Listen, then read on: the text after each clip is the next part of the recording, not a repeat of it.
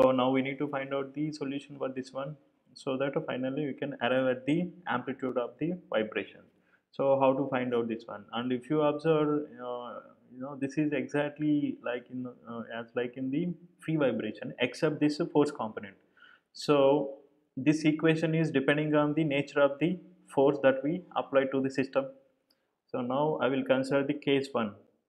In the case 1, I will take the force as a constant one. That means this is f of t equal to f naught, simply f naught. This is a constant one. So if I draw a graph between the force and the time, so this force is not varying with respect to time, but instead it's just a constant along this one f naught. So this force is a constant here with respect to time t. So in that case, so I will assume the displacement, initial displacement. So particular solution here I am considering particular solution x of t equal to x naught, where x naught is I have assumed, and this is a constant value because here the applied force is a constant value. So f naught is a given value and we need to find out the x naught. And when we derive this equation of motion, we have already seen that the particular solution and as well as the homogeneous solution both should satisfy the differential equation individually, and if you combine these two solutions, even in that case also they should satisfy the given differential equation.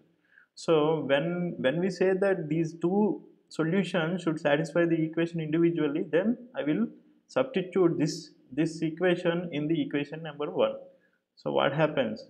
So here the double differentiation of the xp is a 0 because this is the constant value x naught, and here x double dot also 0. So if I substitute these values in this one, the m into x double dot becomes 0 and the c into x dot also becomes 0, and only we left with the k into x. But what is the x? X is the x naught. So here it becomes k into x naught equal to f of t, that is nothing but a constant value f naught. So this is the one, and here we know k value and the f naught value. So here we can write x naught equal to f naught by k. So this is the amplitude value, and if I substitute this value in this equation, then we will get the xp of t. This is nothing but a particular solution for this differential equation. And what is the homogeneous solution? We have already derived. So the homogeneous solution is simply, if you put 0 here instead of f, then this is the homogeneous equation, and the solution for this differential equation will become the homogeneous solution. So that one is, so this is the solution for the homogeneous equation part. So in this equation everything is known except this amplitude a and the phase angle phi. So how to find out this amplitude a and the phase angle phi? So for a given initial values we can substitute all other values so that you can find out the amplitude a and phase angle phi. And here if you observe, this is the omega d, that means the natural frequency or the radius, angular velocity for the damped system. And here we know that omega d equal to omega n into square root of 1 minus xi square. So that we need to remember here, otherwise we may commit a mistake. And what is the total solution? The total solution xt equal to xh plus xp. So in this way we need to find out the total solution. And if you observe the total solution, for example here if I write the total solution, this is the f naught by k. So this is the total solution t.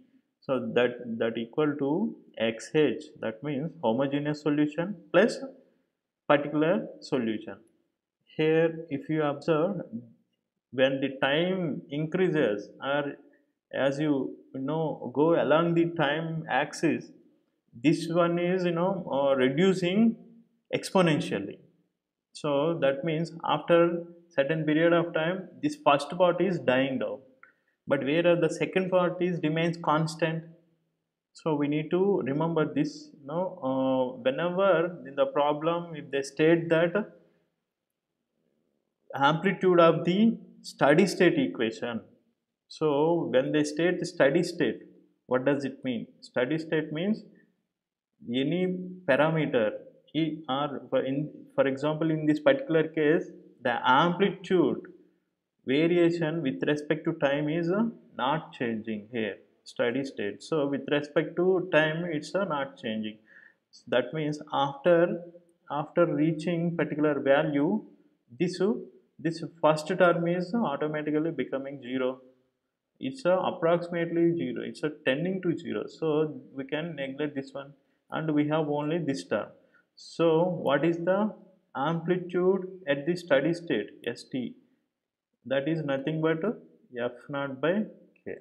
So this formula is very much important because this is the one where we are really interested in this forced vibration.